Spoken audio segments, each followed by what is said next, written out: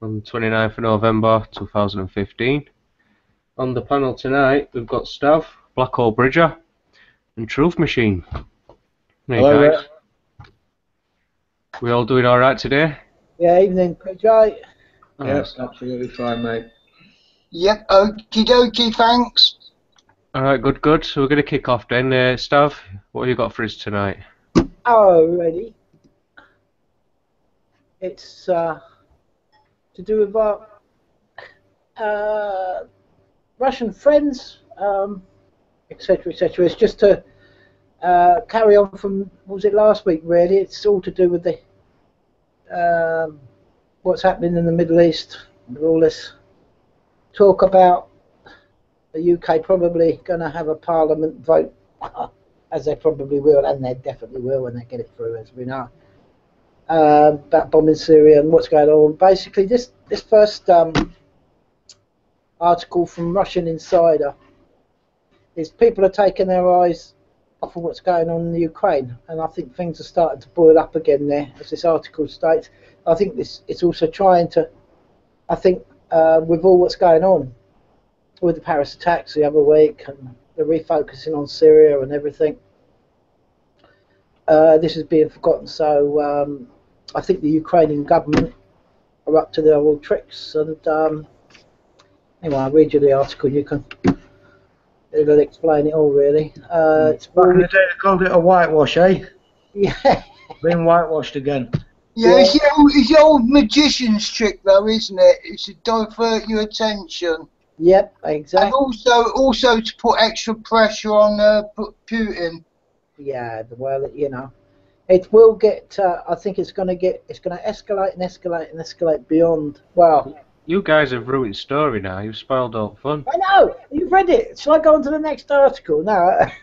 No, keep with the article. I'd like to hear about it because I'm dyslexic, so it's really handy that people can. This show's really handy for. If you read through it for us, it helps people like myself, man. I'm sure there's people out there that can't read too good, and it's handy to have people, helping you understand what's going on around the world. So crack on with that. Okay, Truth, that's great. Well, if you could understand my pronunciations of these words with all of one tooth of mine, but anyway, we'll give it a go. War returns to the Ukraine. Tensions escalate as Ukraine tries to regain international attention, diverted by Syria. Whilst all eyes are on Syria, there has been a steady deterioration of the situation in Ukraine. In violation of the ceasefire, shelling of the territories of the two people's republics has resumed, and the OSCE has confirmed that the Ukrainian military has moved heavy weapons back to the contact line.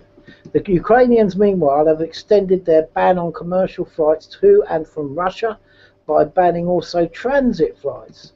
Ukraine has placed Crimea under food blockade, to the intense embarrassment of its Western backers. Blah blah blah. Kiev should as regards, see this editorial in the Financial Times headline. Kiev should act to end the blockade of Crimea. It has enlarged this to an energy blockade. Ukraine claims the power lines to Crimea were destroyed by Crimean Tatar activists backed by right sector. Even if this were true, the Ukrainian authorities have done little or nothing to take control of the situation, arrest and punish those responsible for what was, after all, an act of criminal damage, or carry out the necessary repairs. Characteristically, most Western governments have said nothing, save that there has been some muted criticism from Germany. Contrast this silence with the furious and wrong accusations regularly made in the West against Russia for its supposed use of energy as a political weapon. All of this is happening to a drumbeat of demands in the Ukrainian media for the country to renounce the Minsk II agreement. The Russians, for their part, have responded by stopping coal supplies to Ukraine. Since Ukraine is again failing to pay for its gas, it seems the Russians intend to stop supplying Ukraine with gas on Tuesday. The two People's Republics have also announced that they are stopping their own coal deliveries to Ukraine. These steps increase the prospects of severe power shortages in Ukraine during what is predicted to be a harsh winter. The Russians also due in January to impose sanctions on Ukrainian food imports to Russia, This is in retaliation to Ukraine joining the EU sanctions against Russia and imposing sanctions of its own. Bizarrely, this systematic severing of trade links with Russia is being held in parts of the Western media as proof Ukraine is successfully reorienting its trade to the EU away from Russia and is becoming less dependent on Russia. This, of course, takes no account of the damage these actions are doing to the Ukraine's economy. Let's get rid of that. There has also been an orchestrated attempt in recent weeks on the part of some sections of the Western media to talk up Ukraine's economic situation with claims that it is stabilising. The US credit agency Moody's has joined in the game by upgrading Ukraine's credit rating. To the very limited extent this is true, it is wholly the consequences of the August ceasefire which stopped the drain of fighting the war on the civilian economy. The actions the Ukrainian government and activists have been doing over the last few weeks puts this in jeopardy. What is causing this sudden deterioration in the situation? At its simplest, it's growing alarm in Ukraine that Western, especially European support for Ukraine is flagging. It is now widely accepted that Merkel and Obama are becoming increasingly isolated in their insistence that the sanctions against Russia be extended. In France, Nicolas Sarkozy, Hollande's likely conservative opponent at the presidential election, has clearly signalled his opposition to sanctions, aligning himself on this issue with Marine Le Pen. More to the point, in Germany, Merkel's coalition partners SPD and CSU are both becoming openly critical of sanctions policy, which one senses they both probably always disagree. Russian insider has already discussed the increasingly rebellious line being taken by Sigmar Gabriel, the SPD's leader and Germany vice-chancellor. Possibly even more important is the call from Horst Schäfer, leader of the CSU, the CDU right coalition partner in Merkel's coalition, for approachment with Russia. I mean, the article goes on and on and on. Yeah, I was just saying, man, it does, doesn't it? It goes on and on. There's so much in there, like. Yeah. Yeah, and none of this is in the public eye. No, because you've got so many backroom deals going on, Truth. You had this meeting last week with Russia and France working together, and they're going to work together with their bombing raids in Syria. Then Germany comes out and obviously want to back both France and Russia logistically, and also talking about sending support with tornadoes and all this sort of business and that. And there's a lot of backroom deals going, not just with NATO, and because obviously Russia's not with NATO, but there's a lot going on around, you know, that doesn't get talked about, and I just think there's a lot of double dealing going on, I think, by all different countries, regardless whether they're in NATO or not. I think, you know, everybody's got this idea, and I guess rightly so, that everybody's behind this NWO, and it's all one big conspiracy with all of them and everything like that. I think it's a lot more complicated than that, and you know, and I think things will get out of hand, because I don't think most of these nations' leaders are that clever, to be honest, and mistakes will be made. There'll be more jets being shot down. Being knocked down. About 2 days before that actually happened, I predicted to my mate, who lives in the same house as Dave, I said to him, man, it wouldn't surprise me next if, with Russia being in there, one of their planes is knocked down, and that really will fucking tear things apart. And here we are, literally 2 days after. I was going to make a video of what I predicted to happen, and you can see it fucking unfolding. I myself have looked up quite a lot of videos on the history of how the last two world wars started. But they all started in the Ukraine, Bosnian area, do you know what I mean? It's like, fucking here we go. Yeah. And they are whitewashing it. I can see what they're doing there. You know, these troubles, like you say, the Slavic people always seem to be involved. What I'll do is I'll move straight on, because I don't really want to use that, because it goes into the European and all that other stuff, and the political side of it, which we can all guess, and a lot of it's going to be just, you know, it's not really going to lead us to much. So really, I think it's going to escalate, and this is, I can't confirm this, but you won't be able to confirm it by mainstream media because they wouldn't do it anyway. But you know, here's one your news where a lot of people go, oh well, that old thing, you know, it's a bit of a whatever. But they've had quite a few good articles that I've followed in the past, so I thought I'd give this one some credence anyway. And it's Russia sends 7,000 troops to Turkish border as US halt air operations. Right now, this is another angle. This is involving yet another country.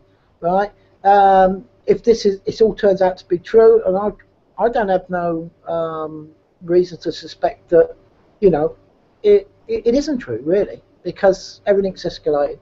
I'll read you the article. It says Russian President Vladimir Putin has issued orders to deploy nearly 7,000 troops, anti-aircraft rocket launchers and artillery forces to the Turkish border, and for them to be in readiness for full combat.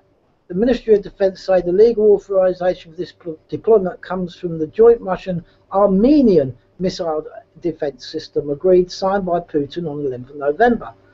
What does this mean? .com reports. With Armenia now becoming a vital part of the Russian joint air defense, this report continues. Federation military forces will now be able to counter threats from Turkey coming from the nation's western border, which will mirror the air defence protections provided the Federation aerospace and naval forces on Turkey's border with Syria that, since being implemented this week, have seen both United States and Turkish aircraft completely cease flying missions against Islamic State terrorists in this war zone altogether. Right?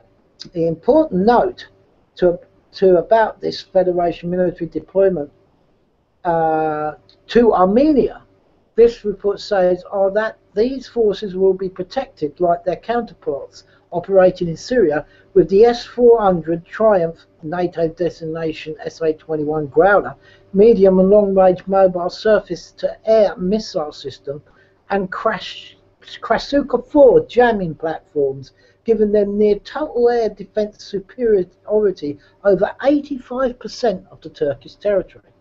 That's an awful lot.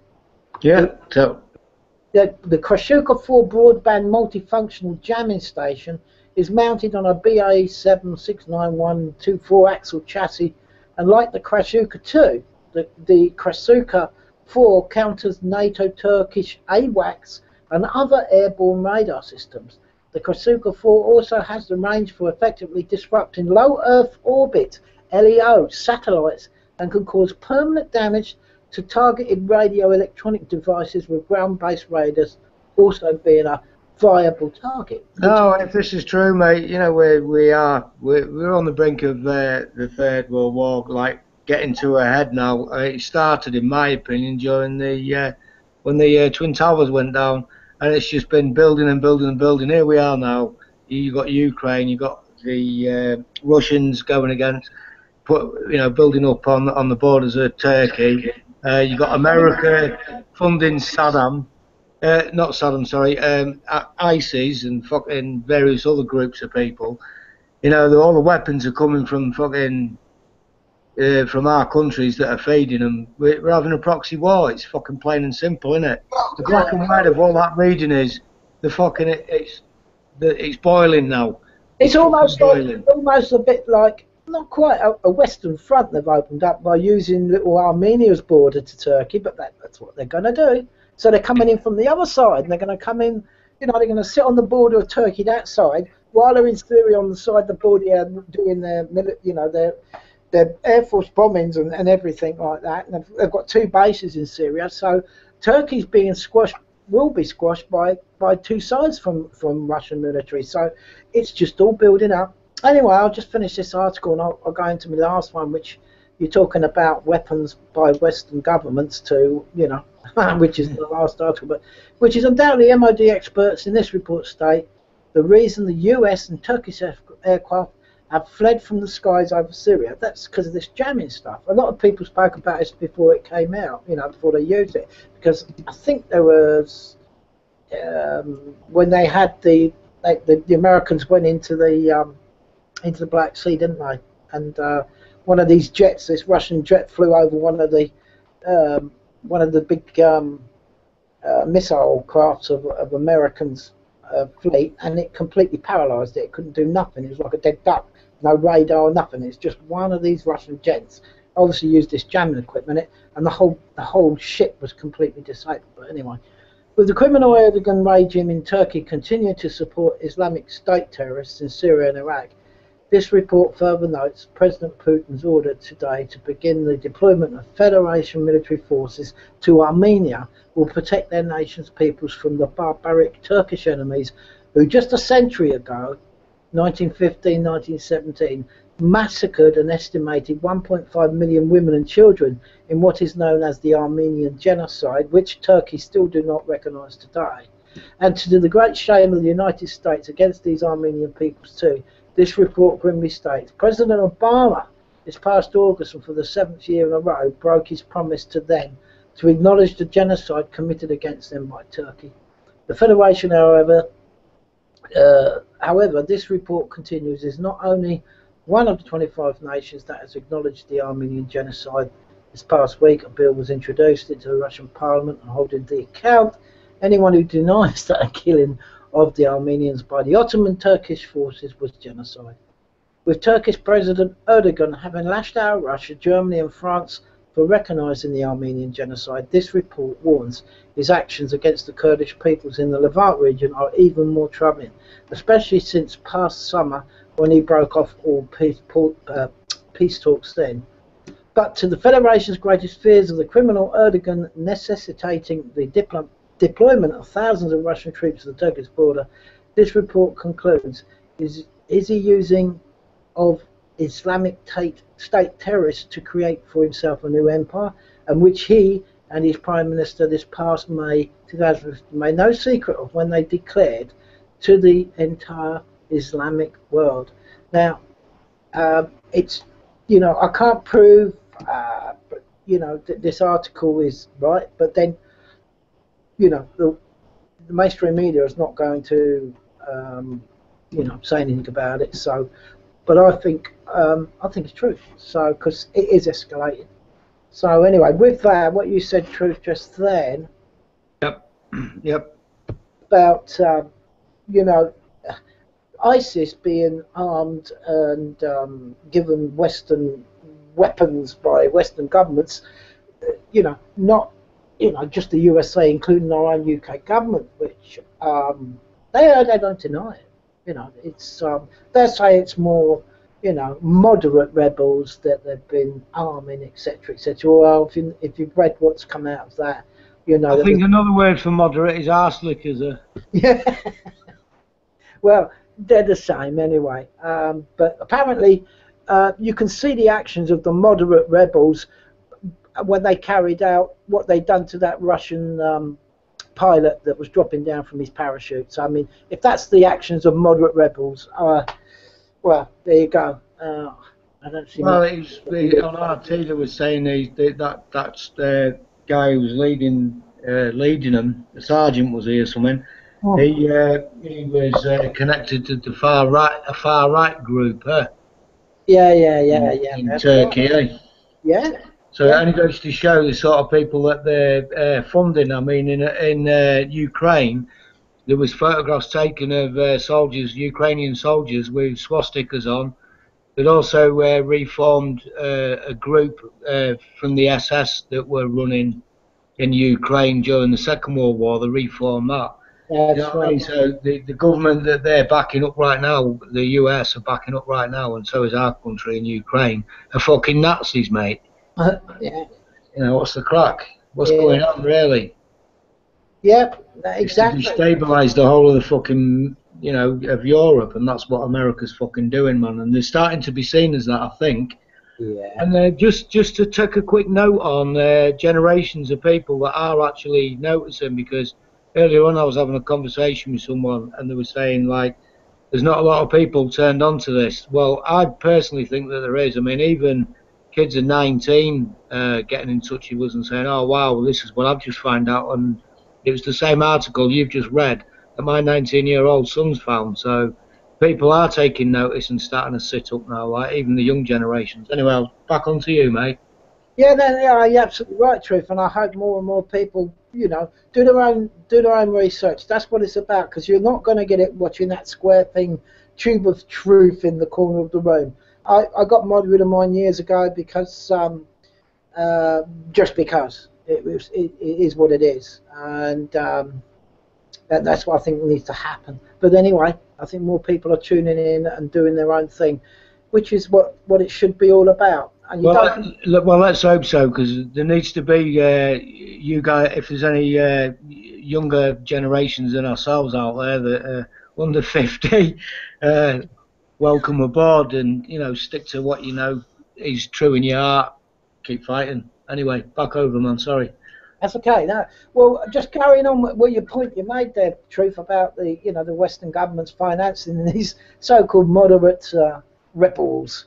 But I mean, I'd love this article to be actually, as, the word could or should or will would be nice. But anyway, UK could be prosecuted for war crimes over missiles sold to Saudi Arabia that were used to kill civilians in Yemen. Let's hope so, eh? Yeah, let's hope so. Yeah. Well, anyway, I'll read you the article. I'll probably just quickly switch to another article to underline a point or two of this one. But Britain is at risk of being prosecuted for war crimes because of growing evidence that missiles sold to Saudi Arabia have been used against civilian targets in Yemen's brutal war. Foreign Office lawyers and diplomats have warned.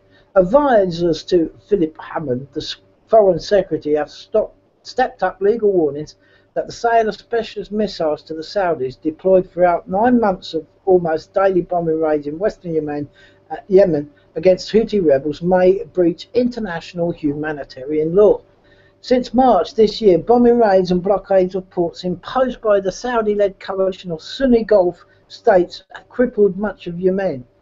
Although the political aim is to dislodge Houthi Shia rebels and restore the exiled president Abed Rabo Mansour Hadi, thousands of Yemeni civilians have been killed, with schools, hospitals and non-military infrastructures hit. Fuel and food shortages, according to the United Nations, have brought near famine to many parts of the country. Now, just to quickly click on here, I mean, if I can get on this one, you look, in 6 months, it's 2,355 civilians in 6 months, right, that have been killed by Saudi planes. Wow. And all sorts of things, yeah.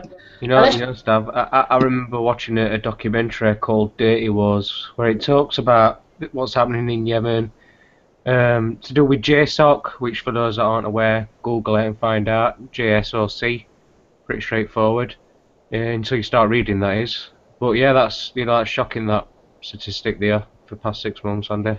Let you carry on in a way. I mean, how many Yemeni flags on Facebook? How many? Again, we come back to that. A lot of people have said, I'm with solidarity with the French. Well, Andy, there's an easy answer to that, and it's called people are blinded by mainstream media news. At the end of the day, innit? We're being blatantly lied to. Yeah, exactly. Exactly true. If it's, again, I'm not putting any defence for the. Oh, it's got to be said, sheep who are not looking for themselves, who need to look for themselves. I mean, come on, it's not that far away. Google's there. All you got to do is click it and put a couple of words in, and you can find most of this stuff. It's not rocket science, really. It's switching on and saying, look, I don't trust the mainstream. I want to find out for myself. That's all it is.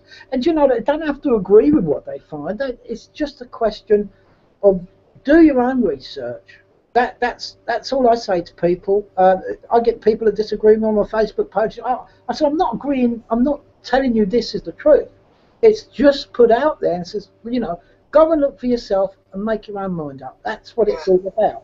Yeah, I think many actually know there is something wrong, but they're just frightened to look behind the curtain because they think the boogeyman's going to get them. Absolutely, mate. Scared, Steph. Too scared to look, and just switch off from it. There's lots of people I meet in the pub. When you try talking to them, they get quite offended that you want to talk about politics in a pub. Back in the day, it was the place where people would would meet up and have a good old gas about. That's right. That's why it was a local communities networking system where the news got passed through the grapevine. Well, you way to truth and Paul, I would say politics kills massively, massively. Politics, and if you want to go and check the word democide, is the biggest killer of humanity in history.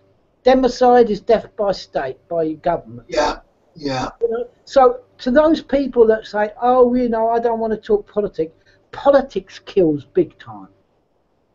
And that's the truth of it all. Because, you know, my dear old dad said, you know, if you got rid of religion and politics, it'd be a much more peaceful world. I mean, you know, that's pretty obvious. Yeah. And if It's a killer disease. yeah, if you got the barricades of knowledge around you, something's not going to bite you in the ass. And the only way to get that knowledge is to start looking. Be curious. Get to understand what's happening. Not just right in your local vicinity, but further afield. Absolutely, Paul. Absolutely. And I think, you know, the more we can awake people to be kind of crappy thing off that tube of truth. I mean, it's the same old regurgitate. They must realise it's the same old regurgitate shit. You know, Manchester United playing Liverpool. Who won 6 months ago? Liverpool 1-0. They're playing again. It might be a different result. Who gives a shit about football? I mean, what is football anyway? If it ain't fixed most of the time, which it is. But there you go. I'm not going Well, to... it's a tribal thing, is football. It's that tribal feeling that we've all got on us. And the people in power and the stuff know that they've got to provide some kind of games. They've known it since Roman times when they invented the games. Yeah, Brings people together, keeps people focused on something rather than something that they don't want people focused on. That's right. It's another diversionary tactics. It's a magician's tricks. He's got it in his box to use, and he pulls it out quite frequently. Well, as you all quite rightly said, you know, it all comes mostly through your TV. So my recommendation is to box it up and ship it to either Rupert Murdoch or David Cameron. If everybody did that, I think that might, you know, solve a few things. Yeah, it's the old Magi trick. Keep watching this hand, watching this hand, watch this hand here, watch this one hand we're doing in front of your eyes. Yes, it's but anyway, my concern is what are people actually doing about it right now? I mean, you know, there's protests and stuff gets organised in London, but for people locally, nothing I see happening on Facebook. You know, there's no one putting out videos saying that they've gone to the local council, you know, in groups to say maybe that the war that our government are engaged in is immoral, it's wrong. You know, they're breaking the Geneva Convention. You know, they're breaking the European human rights, and you know, they're breaking so many of their own fucking laws. Well, the joke about that is really the next line in this article. Right, go for it. Yep.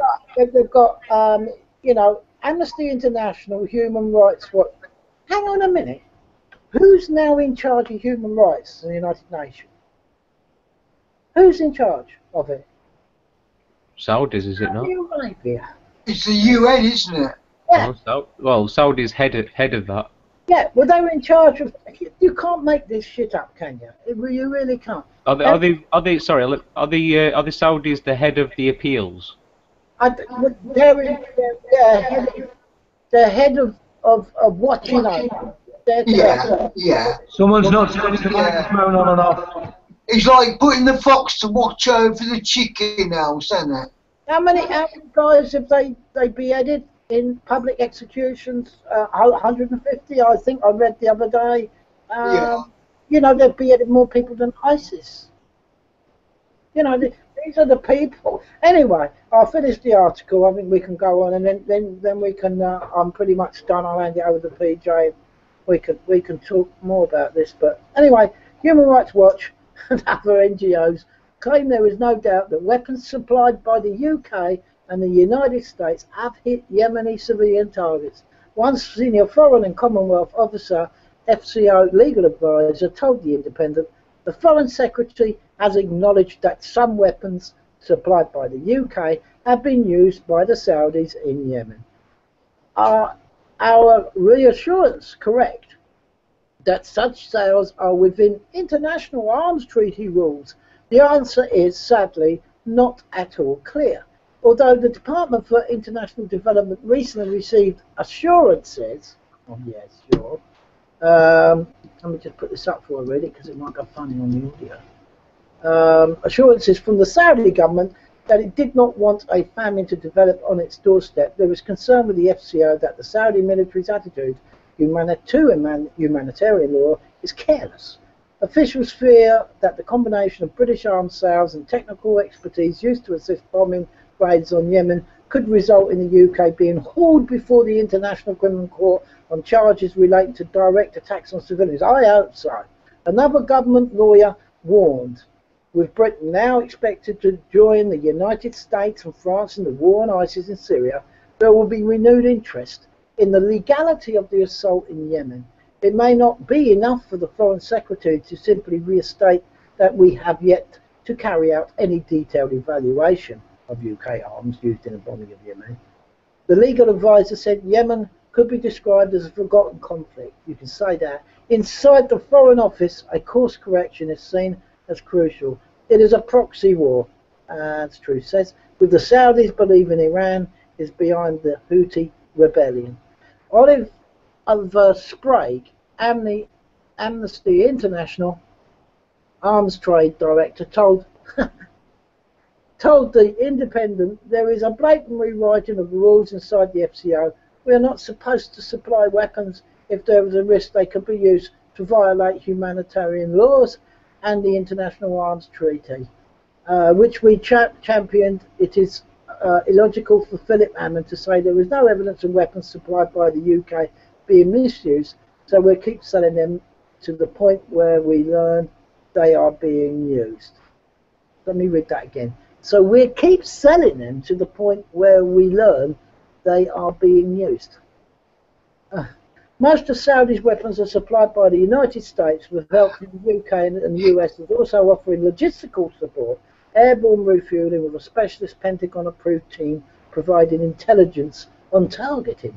This month, the Obama administration authorized $1.2 billion to Saudi request to replenish stocks of specialist missiles, a move seen by critics as an effort to assuage Saudi anger over the US brokered nuclear deal with Iran, the kingdom's key regional rival.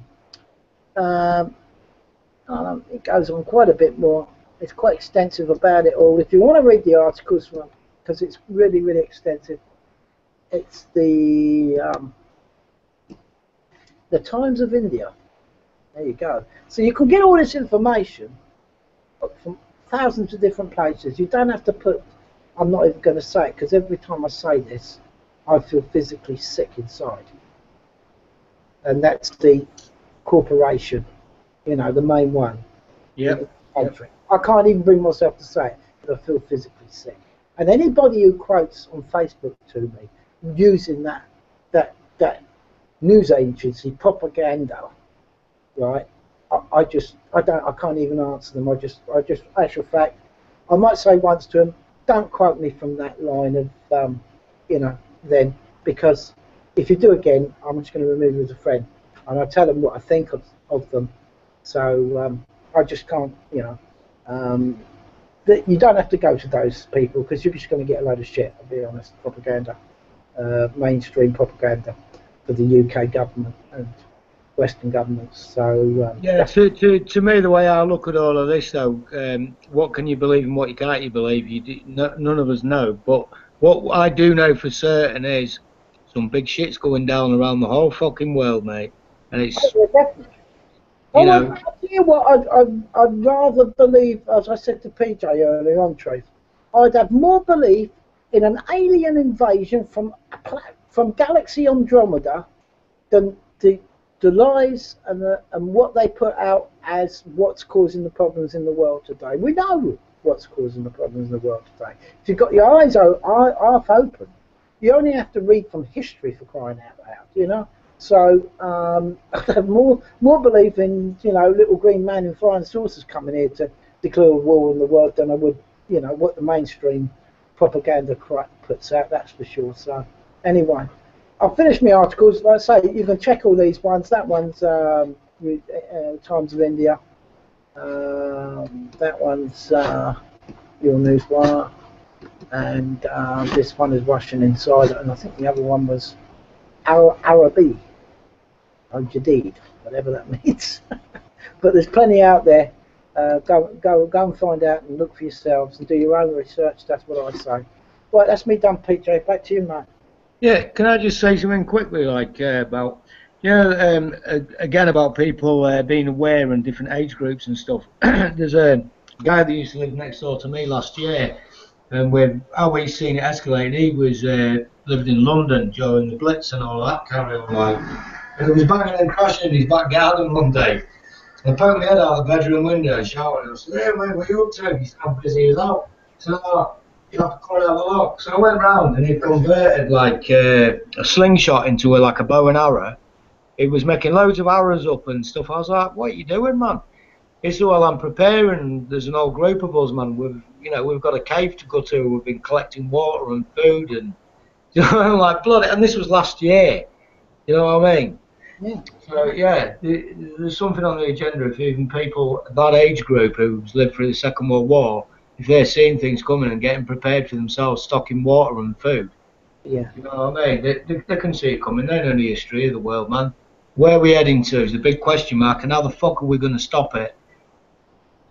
Well, we've got it's our responsibility to do the best we can to wake enough people up so that we can all stand up and say, You're done right. I totally agree. enough is enough. We're not. I tell you what. There's the keys to the house. There's the keys to the car. There's your poxy job. There it is. I've had enough. That's what it's going to take, and it'll take no less than that. It's going to take massive civil disobedience that the world has never seen before. That is what it needs. I'm not over-egging it because these psychopathic bastards are not going to stop. And that's all with leaders, not just ours, eh? Yeah, no, that's right. But you've got to start somewhere, and you can only start in your own place, really, and say, no, you're taking the piss. That is enough. Game over. That's it. No more. Well, a little idea that I've got is we can maybe embarrass local councils around the country by making banners up and have what you call maybe a silent protest where nobody actually turns up and could be held responsible for having it. But just laying banners and paper articles of what they've been doing behind the scenes that they're not telling the public about, and laying it all at the council door. So on a Monday morning, it just looks like people have just emptied loads of their rubbish onto their fucking path, I'll tell you something now, Truth, right? If anybody's getting demands from local councils for council tax demands and all this shit, turn around to the council, right, and say, take it out of your unusable reserves. That'll make them gulp. That'll make them gulp indeed. Yeah, well, I personally have never paid it because I know a percentage of it goes to illegal wars in foreign countries for so-called democracy, but really for oil, and that's how it's panned out over the years I've been alive. Yeah, but true, if you don't know about that, then it's fine to pay council tax, yeah? As long as you don't know about it. If you know it doesn't take place and it doesn't happen, you're welcome to pay. Well, this is what it's all about, PJ, isn't it? It's about, and I agree with Truth. Yeah, rallies and marches, get out there, put the word out, show the people, do the what. But just going for 2 or 3 hours and going, I protest, and going home and then getting in your car on a Monday morning and going back to your job is not going to achieve anything. It's all good, but it needs a hell of a lot more. Well, I'll give you more if you're ready for it. Okay. I'm ready. Right, let's see what I've got. Right, this is just same as what you've already gone over, stuff. You can see my screen all right, yeah? Yep. Yep, all right. That's good. This is the mystery of U-bombed Turkish convoy allegedly carrying weapons to militants in Syria, which is what Stav's already gone over. I'm just going to show you these few pictures that were on this article while I've got it up. We have actually, it does end in the article on the 26th of November, stating that at the time there was no authorities, Turkish or Russian, that had commented on the incident, but we now later know of who's allegedly commented and put their hand up for it. So over to my next one, which is another photo. This is the picture of the Russian fighter pilot, the one that died, for those that never saw it.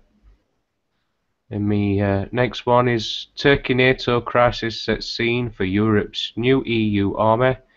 Article by Patrick Enninson, dated yesterday on 21st Century Wire. Goes to say, they say there are no coincidences in politics and foreign affairs. Have you got a comment? Well, I definitely know that Patrick Ennison knows his stuff. He really does, you know. He gets straightforward sourced information, so, you know, whatever this guy says, you could take it to the, well, I wouldn't take it to the bank, actually. Alright, I'll read rest of it. Less than 2 hours after Turkey shot down a Russian fighter inside of Syrian airspace, moves are already afoot to increase the role of Europe in Syria. The Russian plane's downing has already frozen Russian-Turkish relations, and neither side shows any sign of backing down on this issue. Is anybody wanting to comment in, as we've got a bit of feedback on my side? Yeah, I'm sure RT had said something about they've chilled the situation out on that. Like Russia's kind of okay about it, but that other article says that they're building up troops on the Turkey border. Like, so, what knows, mate? Guess it's as good as mine, man. All right, Germany, and is Blackhole got his mic muted? Yeah, I'll keep muting mine, okay. Someone out there, isn't there? Alright, no worries, just the feedback's overpowering on my side. Germany has now joined the party this week by revealing its intention to deploy ground troops in the fight against ISIS. Angela Merkel's government announced its plan to send 100 Bundeswehr special forces into northern Iraq to support the Kurdish Peshmerga forces. Britain is not far behind either, as David Cameron intensifies his lobbying efforts to get his country into the war in Syria. Is this part of a de facto NATO action now? Or NATO by fear? If only it were that simple. There is much more going on here than what meets the eye. With Germany now entering the fray, this brings a total of at least 5 major NATO member states who are either actively involved in the fight or about to enter the combat theatre. The most important point here is that each and every one of these countries is in the conflict in clear violation of international law, either as the backing of the UN Security Council or as an invitation from the legal and international recognised government in Damascus. In addition, none of these actors is acting under NATO Article 5. In other words, none has been attacked by another internationally recognised nation state of entity, although it's curious why the Western governments have insisted on referring to a brutal terrorist group as a state, unless of course they recognise it as such, which somehow gives them the colour of law in Article 5. So what gives them the right to pass the law and then fucking not abide by it, eh? The right to pass the law on what? The laws that they're breaking about it not going through... It hasn't been passed, they've got no... Yeah. Well, they're not getting the right. The fucking gangsters, man. Yep. For all intents and purposes, NATO is already in. Here are the 5 major NATO members, all of whom appear to be operating under highly dubious mandates in and around Syria. So we'll start off with France. Try and make this quick. Following the Paris attacks on Friday the 13th, and still without any real evidence presented to the public that ISIS itself was responsible for the Paris attacks, almost immediately France deployed the full force of its military supposedly to hit ISIS targets in the alleged Islamic State stronghold of Raqqa, Syria. Coincidentally, Even mainstream reports questions what the objective of France's airstrikes were, with some claiming that the French move was purely for show and that they could not confirm any actual ISIS militants were killed. Note that France had already been caught announcing its move of the aircraft carrier to Syria on November the 5th, a full week before the Paris attacks. Of course, no mention of this in the media. Aside from giving the state license to unleash a new level of domestic police state at home, more importantly, the Paris attacks gives France an immediate official entry into the Syria war. Undoubtedly, this was a huge game changer. United States, when the Islamic State Caliphate crisis by the US-UK government media complex in June 2014, it took some time before the US announced its grand anti-ISIS coalition. Perhaps ISIS needed more time to get organised, and to release a series of shocking internet videos of which the Western media fed off, and which were mostly proven as fake and digital forgeries. Something was not right about the ISIS crisis by US media outlets who were so enthralled with the sensational propaganda videos that no one dared question the lack of authenticity of what was eventually exposed as fake ISIS beheading video productions, or the ISIS narrative itself. Pay attention to the piece in brackets here.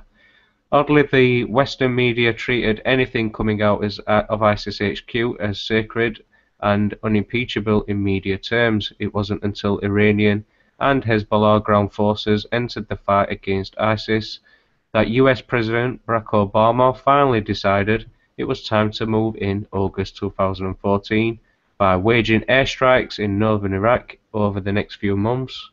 The US began assembling its anti-ISIS coalition, ISIL in brackets, although it was hard to spot anyone else in the coalition other than the US.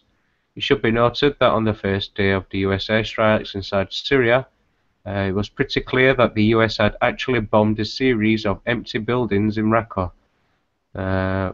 Not a good start to the big push. At that point, our suspicions were confirmed that the US had no intention of actually rooting out ISIS, and that secretly Washington was actually hoping that ISIS and other terrorist brigades on the ground could do what their previous proxy ground force, the Free Syrian Army, could not do, which was to overthrow the government in Damascus, which Washington and its allies refer to, just in like Iraq in 2003, the Assad regime. So over to the not so great Britain at the minute. It's no surprise that the British Tory government has been chomping at the bit to get into the Syrian war. In August 2013, they nearly got their mandate but lost it in a parliamentary vote. Some Tory ministers had public temper tantrums. As it turns out, the pretext for their entire push for war, WMDs, aka chemical weapons, sarin gas, allegedly deployed by Syrian government forces, which was exposed as a false flag attack, and the UK's attempt to blame Syrian President Bashar al-Assad was a media fiction, just in like Iraq in 2003. A chemical attack launched by the US-led coalition's moderate rebels in order to blame the government of Syria and trigger a Western intervention. The plan was a complete failure, so bad in fact it caused the US to back off their own war vote a month later in September of 2013. It seems that the Paris attacks have also given David Cameron some wind in his war sails too. And yesterday we discovered that the French government is now lobbying for Britain's Royal Air Force to join in the scrum, with London stating that it, in quotes, will soon be working side by side with their French counterparts, end quote, in taking military action in Syria. In order to help sell this new leg of the war, the French were provided the use of famed liberal British newspaper The Guardian to openly lobby for British involvement by claiming it would put additional and extreme pressure on the ISIS terror network. The article goes on to describe the work Britain is already doing as part of that coalition. So What's Cameron's rush to get deeper into the Syrian side of the conflict, you might ask? It appears as if the Paris attacks has given Cameron a new lifeline on the Syrian war vote, one he's long been pursuing. This shock and horror of Paris will certainly help his case pass muster with public opinion in accepting his long-term agenda to deploy British military assets in Syria. One reason is to showcase British hardware to the world's lucrative arms sales market, something Cameron is no stranger to, after performing the role as sales closer for BAE Systems and other firms landing billion-dollar contracts in the Gulf in recent years. Currently, Cameron is desperate to rescue those contracts which threaten to be scrapped over an inconvenient human rights row between Westminster's political left and the kingdom over Saudi's plan to behead and crucify a 17-year-old boy, the son of a Shia activist, covering Saudi Arabia's ghastly human rights record in favour of turning a few quid, tens of billions, 400 Typhoon jets and a prison contract Does not surprise me. has always been an obsession of Westminster, coupled with the Syria issue. This last row has prompted some of the most amazing doublespeak and spin ever seen coming out of the Foreign Office, as evidenced by this humdinger about the world's most misunderstood feudal kingdom, Saudi Arabia, seemingly straight out of the Office of Information Dispersal. Moving on now, you can read most of this article in your own time. Into Germany this week, German Defence Minister Ursula von der Leyen, the Foreign Minister Frank-Walter Steinmeier, Interior Minister Thomas de Maizière, and Justice Minister Heike Maas drafted a plan for military intervention and held a secret meeting on Thursday to discuss exactly how this would be managed in terms of public relations. Bild newspaper reported there are some historic considerations regarding Germany in this story too. RT adds, the Cabinet is set to discuss the bill that may raise the question of a constitutional change on December the 17th. German basic law has strict limits on military involvement since the end of World War II, originally destined to prevent a revival of Nazi crimes. Considering how Turkey's recent dangerous provocation stunt was no incident, and how NATO members are beginning to back away from Turkey slightly, albeit temporarily at least, the international focus is finally shifting towards Turkey's obvious and direct role in facilitating and even supporting the rise of ISIS and al-Nusra, which is Al-Qaeda in Syria, pretty much, and many other Islamic militant fighting groups active in Syria. Last bit on Turkey. Turkey is guilty on potentially 2 international war crimes according to the Geneva Conventions. One for shooting down an aircraft in Syrian airspace. It's becoming clearer by the day that the Turkish F-16 air-to-air missile may have been fired in Turkish airspace, but even the US now believe the missile actually hit the Russian fighter in Syrian airspace, a clear war crime. Also, the fact that Turkey is providing direct support to the same jihadi Turkmen insurgents who then shot and killed a Russian pilot who, while he was parachuting in the air, is another war crime. In fact, one of the NATO-backed moderate terrorists who boasted of killing the downed pilot is actually a Turkish citizen with links to both elected officials and an ultra-nationalist group, the Grey Wolves, based in Turkey. Nonetheless, we cannot discount the possibility that Washington DC put Turkey up to shooting down the Russian plane. After all, Turkey hosts multiple US military facilities and shares the same objectives in Syria, as well as being accomplices in many of the same crimes. Moderate terrorist training, weapons trafficking, money laundering, oil smuggling, and constantly lying to their own people and the world. This is only the beginning of Turkey's problems. The president has been accused of harbouring a sultan complex, hoping to lead Turkey's restoration to its former seat at the head of the Islamic world in an Ottoman Caliphate redux. add to this for fresh allegations of Well, his mate, to son. be honest with the Ottoman Empire, talking about that, I've been watching a bit about that, and that was running through my mind as you said that. Like, that's that Well, uncanny that is of what I was thinking there, and then you read the bloody line out. That's amazing. that's Patrick Hennison for you. We can see how this mafia state may have too many crimes to answer for when it's all said and done. If Turkey becomes an international pariah for its increasingly obvious collusion with ISIS and the wider terrorist conclave gallivanting freely through Syria and Turkey, that there could be calls for NATO to dump the rogue state and bad actor in the Syrian conflict. I'm not going to read much more to this. PJ, Yeah. there is actually Ron sent me an article from Veterans Today, which is a pretty good site. Yeah. And I don't know if we got screen share, whether I could just quickly not interrupt. I'll tell you what I'll do is I'll pass it over to you for that, and then when you're finished with that, you can play the Dennis Skinner video if you want, because he had a nice words to say. Have you finished up on those ones then? Yeah, pretty much for now. I've got to come back on a few other things, but okay, right. Okay, you let me know when it's there. It's all good. Yeah, okay. Well, this is Veterans Today, which is a pretty good site to you know. The ISIS beheadings. Turkey sends US cameras. Captured IS beheading film crews tells their secrets. Right, basically.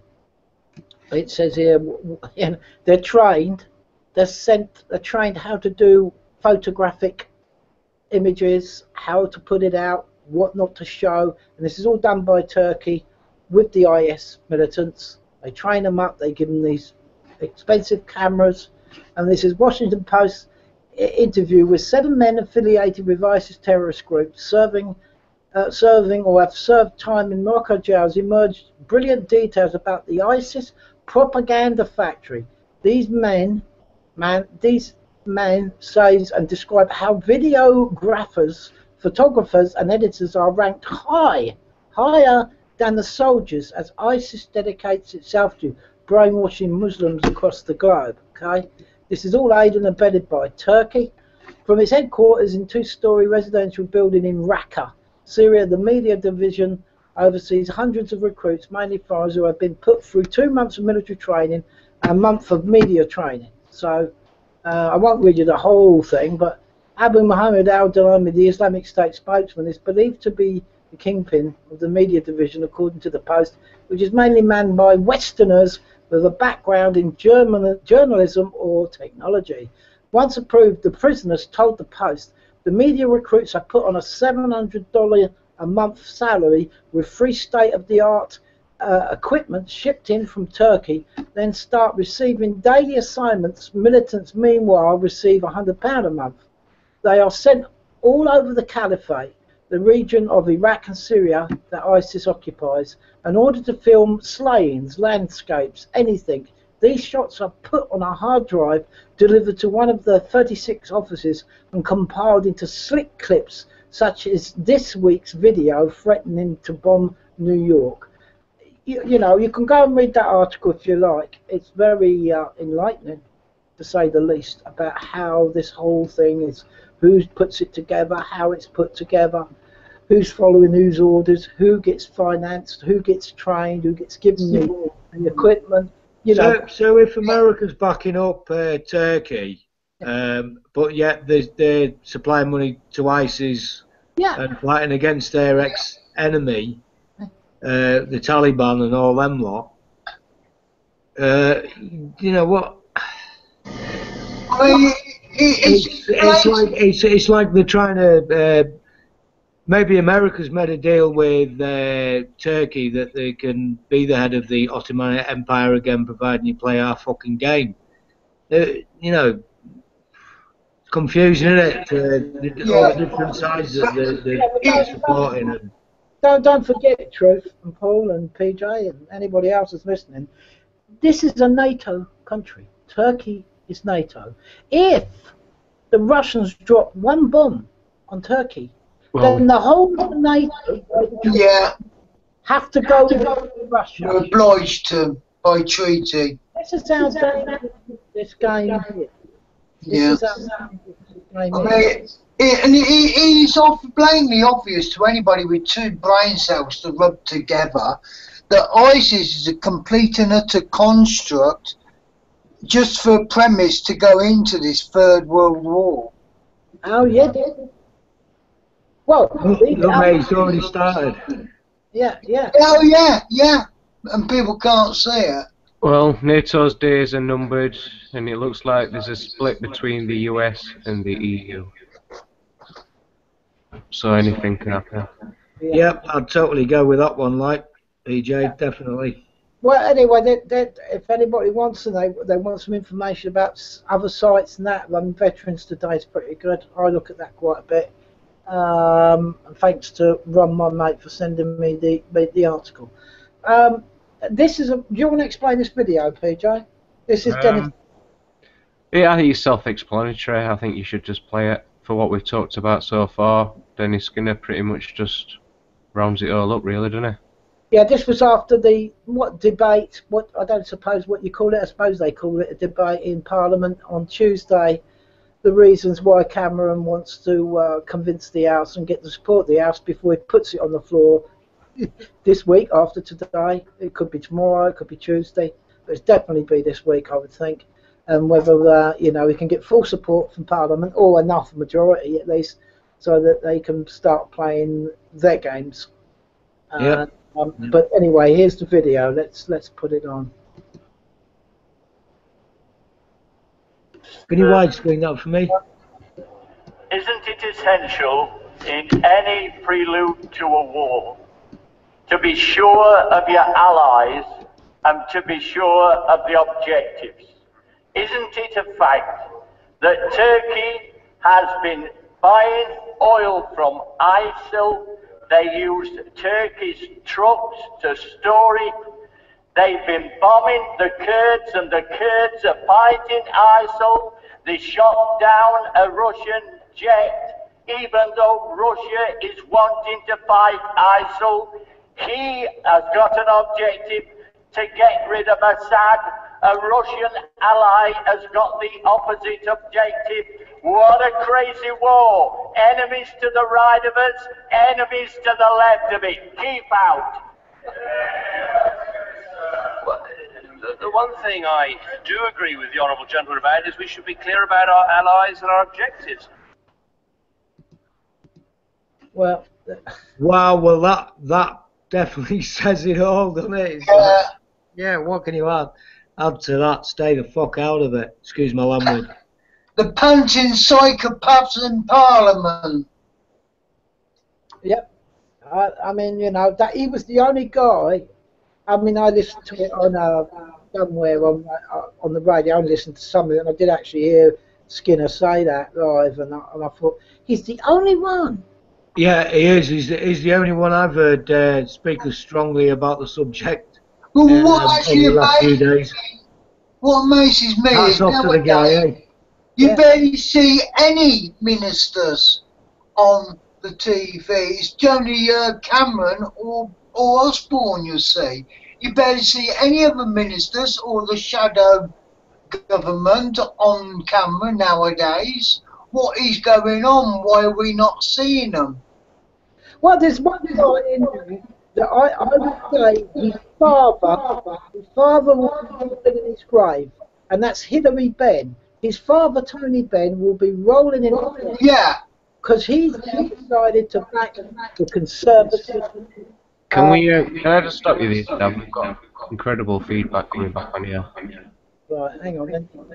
What, do you want me to move up? Just try and allow, each other to talk freely with other mics closed. They'll probably solve it. Okay, well, I think we're all passionate about this. Basically, yeah, Hillary Benn has come out and he's going to back the Conservative for going in and bombing, and I think his father would be disappointed wouldn't be the word after what Tony Benn, his father, for years and years and years talked about that war is not the answer, and I don't think he would have supported this in the slightest. So, Hillary Benn should hang his head in shame, and as a Labour politician, he's prepared to go against his leader, which is Jeremy Corbyn, who I found a little bit tame. But there you go. That's just my thought. But anyway, okay, carry on, Pete.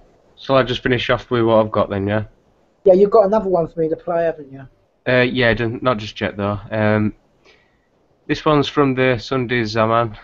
Terrorism, radical Islamism turn lives of European Muslims into nightmare. This is a picture in 2005. It's just a Muslim woman wearing a burqa seen walking on a street in Brussels. I'll quickly read majority of this article because it's attached with yet another one. The failed Paris attacks that left a number that no one can really work out because I've never been able to find out exactly how many died. Maybe somebody can help me with that. Anyway, the people that died in the French capital on November the 13th have revealed once again that the biggest threats to Muslim people living in Europe are those so-called Muslims who see no problem with killing innocent people in the name of Islam and the fake imams who groom them. Although they are currently associated with guest workers escaping from their hometowns due to the financial troubles and refugees escaping from internal conflicts in their countries, the history of European Muslims is quite old. This history, which first started in 711, when Tariq ibn Ziyad, the Umayyad military general, conquered Al-Andalus from Spain, has passed numerous stringent tests over the years. It resulted in a struggle for existence, and this struggle has not yet completely ended. European Muslims were hurt by the strong reactions of Salman Rushdie's novel, The Satanic Verses, in 1989, the 2004 murder of Theo van Gogh, the Dutch director of the movie Submission, the Danish cartoon crisis that erupted in 2005, and the deadly attack on French satirical magazine Charlie Hebdo of this year. But they managed to survive. The struggle will also continue after the recent attacks in Paris. Considering French President François Hollande said following the attacks that France was at war with cowards, it is right to say the Paris attacks have strengthened Samuel Huntington's thesis, the clash of civilizations. French far-right National Front Party leader Marine Le Pen, who views Muslims as a disease that settled into European society, has gained prominence following the attacks. She will probably be elected as French president in the next election. The extreme right-wingers in Europe are using the recent terrorist attack in Paris as an effective tool to expand their bases. It is certain that attacks will have some political consequences. On the other hand, hatred is emerging in society against Muslims in European countries. There have been large and small attacks against Muslim residents in various European countries following the Paris attacks, similar to the aftermath of other terrorist attacks that took place in the continent previously. These attacks cannot be underestimated, but it would be wrong to claim by analysing the recent attacks that Muslims in Europe are under great danger. It is right that Muslims, who for years have been trying to tell people via their lives and views that Islam cannot be associated with terrorism, feel embarrassed by the attacks, although they have conducted various campaigns in which they condemn terrorism and shouted the slogan, "A Muslim cannot be a terrorist." It seems impossible to convey their messages to Europeans for now. Just like the previous attacks, the Paris incident have raised the walls between European and Muslim communities much more. However, there are still many reasons to be hopeful about the future despite all problems. First of all, a new Muslim community is slowly emerging in Europe. This new community is leading a life in line with European standards. This community is still in the process of being established. The development of this new community is important not only for the future of European Muslims, but also for the future of Muslims living in other countries across the globe. The biggest threat to this new community is not Europeans who are against Islam, but those so-called Muslims who are alienated from the basic values of Islam with every passing day. Those terrorists who assault Europe are from those so-called Muslim countries or are raised by imams from those countries. Those fake imams cannot understand that another Muslim community distinct from theirs can exist in their countries. They don't believe the new community can be better than theirs at all. Such so-called Muslims are actually the biggest obstacle preventing the integration of Muslim and non-Muslim communities in Europe. This then goes on to this article, which basically is rounded up pretty simple in headline.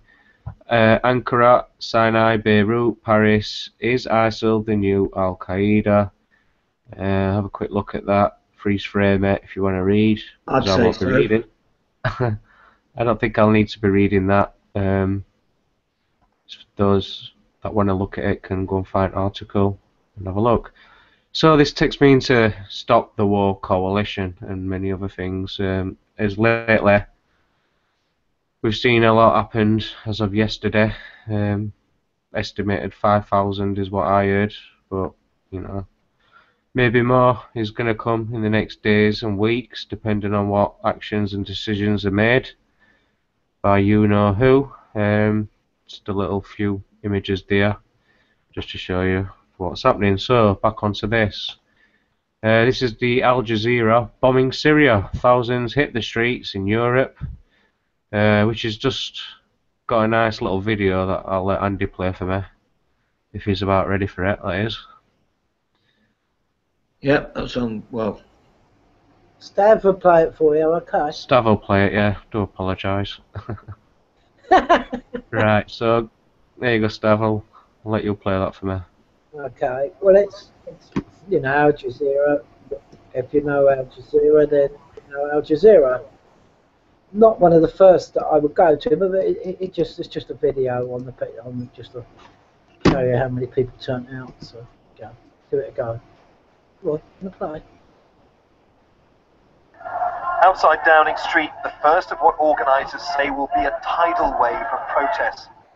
For now, the crowds are modest, but as Parliament prepares for a crucial vote on Syrian airstrikes next Wednesday, these demonstrators, including politicians, musicians and film stars, want their say.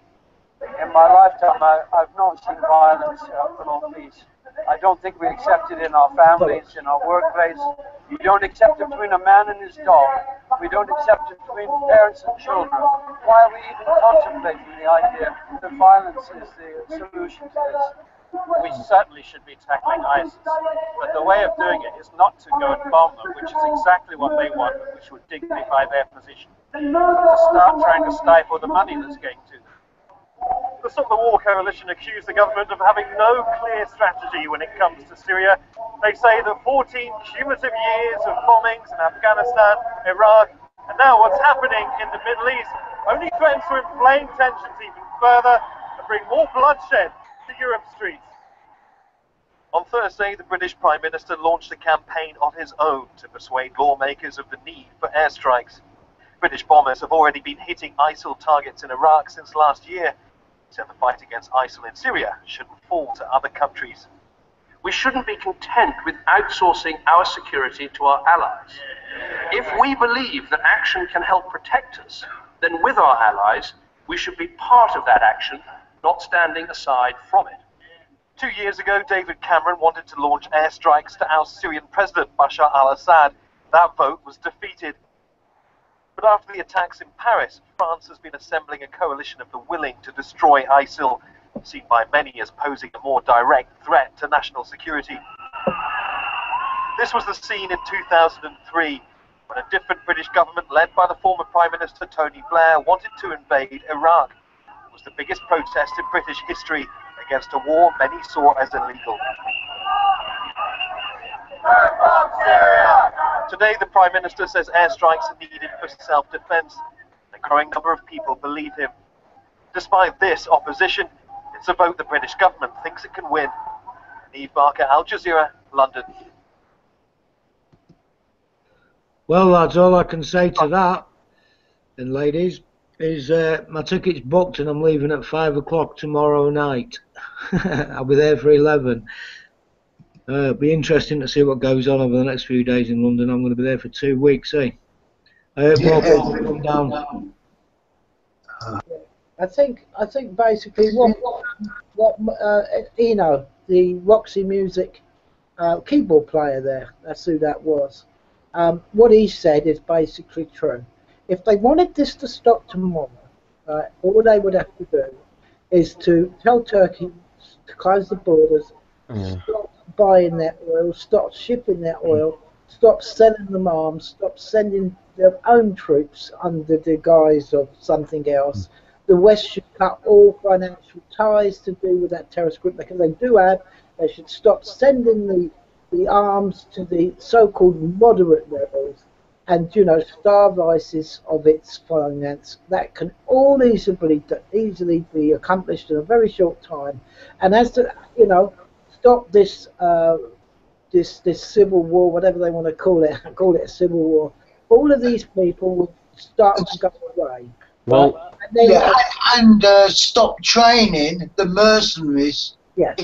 In Jordan and Turkey. Yeah. Can I just ask? Sorry, Stav. Did Truth Machine say he's off to London? Yeah, I'm going down there tomorrow. I've already booked a ticket. Set off at 5 o'clock tomorrow evening, get there for 11. So I'll be there for Wednesday, doing recordings. I'll post any videos that I get up there. Well, don't worry. Axiom Club on Facebook. Oh, nice one, Truth Machine. I was just going to say, don't worry, because if you're going to London, you're safe. According to this article, that's dated 21st of May, 2015, from the Daily Fail, it says the list that reveals which cities in the world you are most likely to be the victim of a terrorist attack then goes on to suggest that Baghdad is deemed the most dangerous on earth, with Belfast and Paris Europe's two deadliest. And as you can see, just on this bit here, it says despite this, cities like London, ranked at 400, is still a target for extremists. So it's not a target for terrorists. It's only a reasonable target for extremists. A fear-mongering against the non-violent extremists. Should that not have said activist? Well, I don't know that's questionable. No, that's too low grade. I've done a bit of research today and it's basically all stemmed from this little picture you can see of this world map, yeah, with the red areas supposedly being the terrorism risk, yeah. Now, before I jump into this little thing, what you can see, I just want to point something else out, which is down here. It says this bit, which is a Veris Maplecroft spokesman explained that this risk score does not necessarily reflect an increase in the potential for further such attacks in the French capital. However, high-profile Western cities are likely to remain desirable targets for Islamist militants, right? So just hold that thought, yeah? And just remember that this was dated 21st of May 2015. So who is this company, you're asking? Who is this Verisk Maplecroft? Well, we're going to go into it as far as I've had time to do. This is the website that you can see. My opinion from the little bit of research I've done, which I'm hoping you guys can get involved and find out what's what.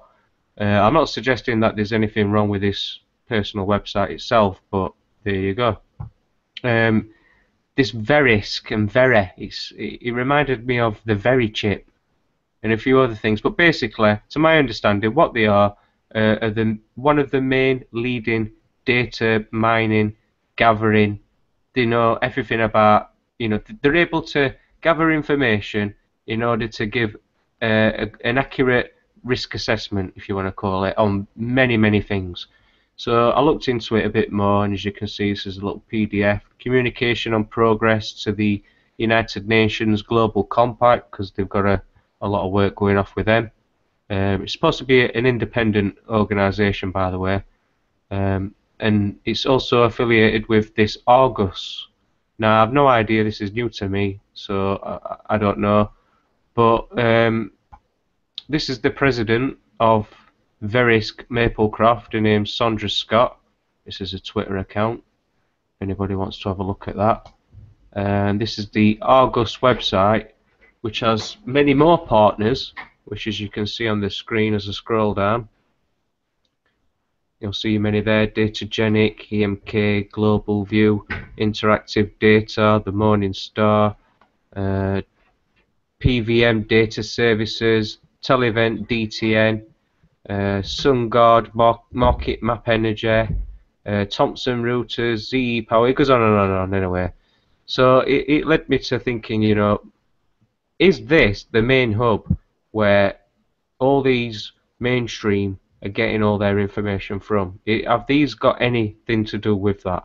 I'll let you guys investigate on my behalf. But this is my final article, I think. That is a really interesting fucking article, that is, mate, by the way. That's very interesting. I'd like to get some results on that, guys, man. I'm not capable of doing stuff like that. More boots on the ground, more. That's going to be interesting to hear the results from. Well, it just came to my mind. I thought, well, if they're so good at gathering information and pretty much getting an accurate risk assessment, then, you know, and he even the guy, the spokesman, even went on to say back in May that chart, what I've just showed you, which is this one, doesn't reflect, or in his words, the risk score does not necessarily reflect an increase in the potential for further such attacks in the French capital.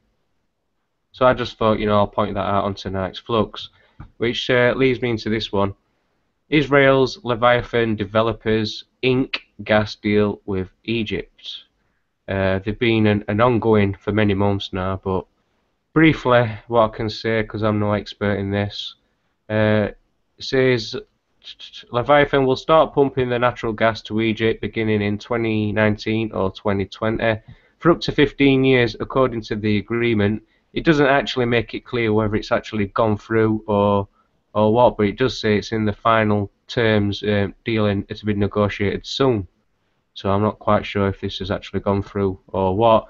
But what's interesting with this article is that Egypt used to get their gas from... Egypt used to give their gas to Israel, and now due to terrorist attacks, which it says here, but that deal collapsed in 2012 after unending terrorist attacks ended the flow in the gas pipeline that ran through the Sinai Peninsula.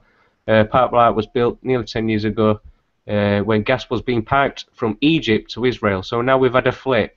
Israel's now giving it Egypt, yeah, because of these terrorist attacks. So if they get this contract, then that's that deal set in stone, I do believe. And my final article is, if I can find it, going back to October 21st, just to highlight that, you know, Merkel seeks to Europeanise border controls in that emergency EU meeting that was called last month. Because of animosity over millions of migrants entering the EU has finally reached a crisis stage. I'm not reading that because we know what's happened. This is a little chart here, map showing you routes that have been blocked and whatnot. Hungary to Slovenia, Hungary to Croatia, Hungary to Serbia, Turkey to Bulgaria being closed. And last but not least, the COP21, or the COP21 as it's known, which is the Paris climate talks, which is, strangely enough, taking place next week, I do believe. So it's got negotiators from nearly 200 countries will meet to try and strike the first accord to limit planet warming, greenhouse gas emissions since the Kyoto Protocol in 1997. Public rallies have been cancelled in the wake of terror attacks in Paris, but about 40,000 people are still expected to descend. Yeah, on that level, I'm expecting that to be happening in London soon enough as well. I predict that that's what's going to happen soon enough, that they're going to start cancelling protests and making protests illegal.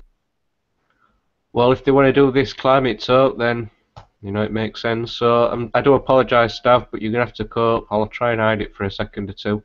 This is eco-activist Brandalism launched Paris ad takeover. So more than 600 artworks critiquing corporate sponsors of the UN Summit on Climate Change have been installed in advertising spaces across Paris. So this is one. I'm just going to take you through these pictures because they're quite funny. Tackling climate change? Of course not. We're an airline. We're sorry that we got caught. That's from VW. we knew about the impact of fossil fuels but publicly denied it. There's another one. There's David Cameron in his Solutions COP21 gear. That's President Hollande saying state emergency. This is the Prime Minister of Japan, who's also featured. UK Chancellor George Osborne did not escape criticism either. US President Barack Obama was shown in a poster criticising oil pollution, swimming in water. Look, that's about it, and that's quite actually coming from the BBC. But I thought these pictures were quite funny. There's something to leave on more positive than what we've covered so far. Right, guys, open for comments if you want to finish this off. Just briefly on that last bit, the what's taking part. I think it starts tomorrow. It might be Tuesday. You're going to have to tote out the anthropogenic global warming, and everything's increasing. The ice caps are melting. We've got to get this carbon tax really nailed on. Get the corporations to pay more taxes, you know. But you know it's not about corporations paying tax. They don't pay tax ever. Who pays the tax? Or should we say the sweat equity? Yeah. So that's all that's about. And yeah, it makes my blood boil because, you know, I go on my Facebook wall sometimes and I've got people posting up support the support was coming up in Brussels in Paris this week, you know, we've got to get this fossil fuel. That's another misnomer, isn't it, PJ? Fossil fuel. But fossil fuel. Well, if we've not got many more comments, I just want to mention before we close off that, because I'm quite interested to tune into Ian O'Crane's Humanity vs Insanity tomorrow night at 7:30. It'll start live. Don't forget about Fracking Nightmare at 9. I'll be interested to see what he's got to say about the recent events. Isn't there one test drilling going at the moment? Is it Lancashire? Yeah, I'm not quite sure, which is why I want to tune into his show tomorrow to get the update. Okay. Yeah, I'm looking forward to this week's Fracking and Humanity. There was none last week. Yeah, it's on ukcolumn.org for those that are not aware. So any final thoughts then from any of you guys? You're free to speak now. No, I think I pretty much said what I wanted to say, and hopefully, like I say, wake up, go and do your own research, get out there, because it's all out there. A click of Google's your best friend in that respect. Google search, do it. Yeah. Get with it. Yeah, this business with ISIS, if people can't see where they got all their Toyota Jeeps, all their armament and everything else from, and they're radical Muslims, yet they're attacking Muslim countries, but they've not attacked Israel. Come on, wake up, people. Should that not alone tell you what's going down? Yeah, I'm awake to that one. I'd like to finish up with I see you in London if you're down there. I missed that. Truth Machine, say again. I says I'm just going to finish off with I'll see you in London. if anyone's listening who's going down there. Well, allegedly that's the safe haven, according to Daily Mail article of May. Yeah, well, I'm pleased you read that to me. Like, I feel so much safer now. If only I could get down to London, I feel so unsafe out here in the sticks. Well, that's your blanket for night for boogeymen. Okay, cheers. Any live streams for London at all, Truth? Any you know, bamboozle or anywhere we can keep sort of like, you know, anything that we can... Yeah, any videos I take, I'll just put on the Axiom Club Facebook page, and I've also got Truth Machine page as well on YouTube. Okay, cheers, Truth. That's great. Yeah. Yeah, it'll be interesting to see whether over the next few weeks whether they are going to start banning protests in Britain. Like, I'm presuming that probably will be the case eventually. But I'm down there 2 weeks, so we'll soon see. Yeah, definitely. Well, if you're unsure, guys, I mean, don't forget about that company, Verisk Analytics. They might be able to answer your questions. Oh, I will say one more thing. If anyone needs a place to stay, I've got a mate who's got a couple of boats on the Thames, and I know where there's a couple of flats and some squats go in. So if you do find yourself down there and stuck with somewhere to stay, give us a call on 07904 058 312. Easy life. Alright, Stav, I'll let you close this one for now with that final video for us. Ah, From Veterans. Have you not got it? no, I haven't. Which one was it, sorry? It was a Veterans for Peace video I thought we'd play just to finish this off. Damn. Yeah. Veterans of Peace, good bunch of No, guys. I think I can get it. I think I can get it. We'll try and get it because it would be nice to finish with. I'll definitely. Okay. Oh, here we go. Let me just share it though. Hold on. Hang on, I haven't got it up yet. No. Okay. Wait a minute. This is a really good video. So. I was brought up to believe that Britain was a good country and that we were involved in just wars. Serving in Afghanistan, we hammered the ability of armed conflict. I was getting rather annoyed with the distortion of the truth that was told on the British television. I think it's important that we counter the myths and propaganda that the military push out about these wars. The myth that anything which the military participates in is a noble cause. Here in the 21st century, we are still using violence and military force as a political instrument. I think we need to ask ourselves, are we worth more than that? Invading other nations simply to make rich men richer. Yeah, the reason why I joined Veterans for Peace is that I was outraged by the wars in Afghanistan and Iraq. I believe it's down to oil. I feel unhappy about what's happening in Afghanistan, what's happening in schools where recruiters are going in, and I think there needs to be a counter voice. As ex-servicemen, I think we've got a good platform for people to listen to us. Veterans for Peace is aimed at providing, I would say, a more realistic view of what war really is.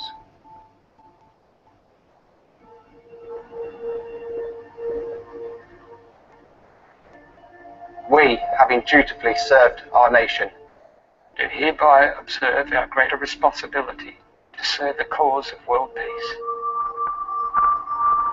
To this end, we will work with others toward increasing public awareness of the costs of war, to restrain our government from intervening overtly and covertly in the internal affairs of other nations,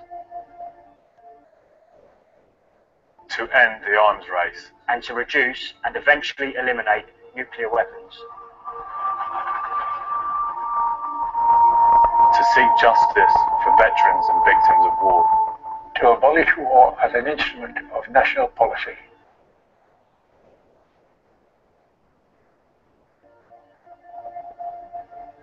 To achieve these goals, members of Veterans for Peace pledge to use non-violent means and to maintain an organisation that is both democratic and open, with the understanding that all members are trusted to act in the best interests of the group for the larger purpose of world peace.